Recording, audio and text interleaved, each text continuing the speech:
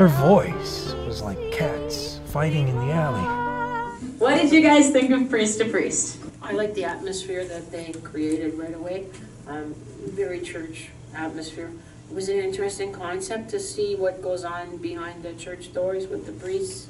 And I think, again, they have a future in comedy as well, if they wanted it. Well, I'm a little prejudiced, but I absolutely loved it. I think it was the strongest of the first three. And I felt that the priest was quite wonderful. And Which one? yeah. and I thought it was a very good lesson about we're all hypocrites, and we all have to learn.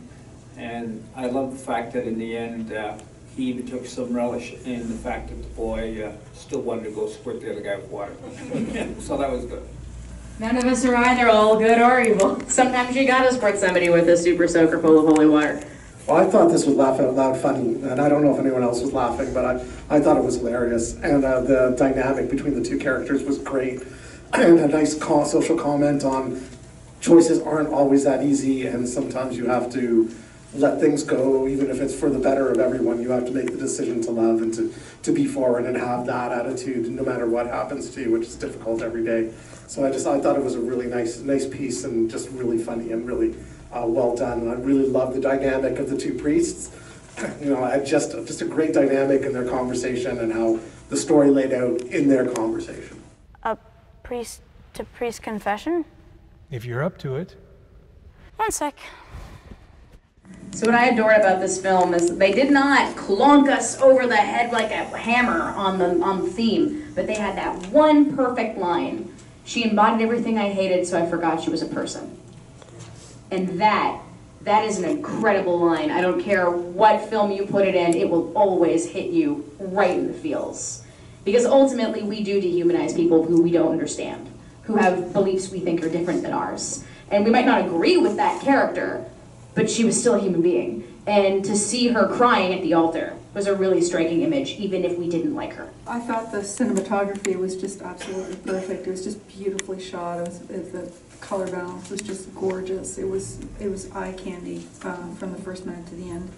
I would have liked to have seen the Antichrist bully that was the inciting incident for the young priest, because that would have bookended the film nicely. But I realized it was 8 minutes and they packed in a lot in that, and it was almost flawlessly done. Very, very high production quality. A note to all of the people who were cast in it, because even the woman who plays the foil, sort of the villain character, although I'm sure she's a lovely human being in reality, she really, I believed her character. It wasn't so overkill. It was just enough for me to believe it. It wasn't overtly cartoony, but it was on, it was pointed. And the little kid who plays the priest, man of the cloth since last Thursday. Excellent. Beautiful, beautifully well done. Laugh out loud funny. It feels like Saturday Night Live sketch. And the one nit I'm going to pick is this. The Catholic Church would not have a King James Bible. And I don't know how they didn't catch that when they put that in the scene. Might be Anglican. I don't know.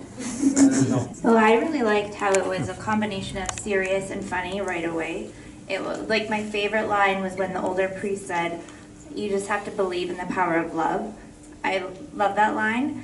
But then the little boy, he's so young, he has no idea what that means, and so I love the reaction when he said, "Yes, yes," and it totally goes over his head. So a few times that appeared, serious versus funny, even when the older priest was knocking on the woman who was drinking's door, her reaction was a good contrast. I think my favorite line, minus that one part, is where, from a metaphorical perspective, he says, "Do better than me."